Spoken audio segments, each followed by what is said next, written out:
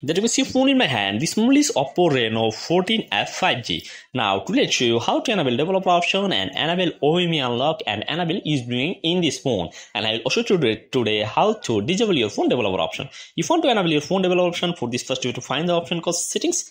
And then when you find settings, then you have to go to this option called settings. And when you go settings, you can see many options from here.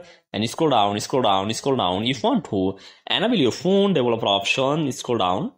About device, and when you see about device, then you have to click on this option called about device. When you click on this option called about device, you can see many options from here. If you want to enable your phone developer option, scroll down, you can see an option called version. Then you have to click on this option called version, and you can see an option called version number. Then you have to click on this option version number 4 times, and your phone developer option is now enabled. And if you want to enable OEM unlocking and use video mode, you just click on back, and you can see an option called system update. Then you have to go to this option called system and update. When you go system and update, scroll down, you can see an option developer option. Then you have to go to this option called developer options.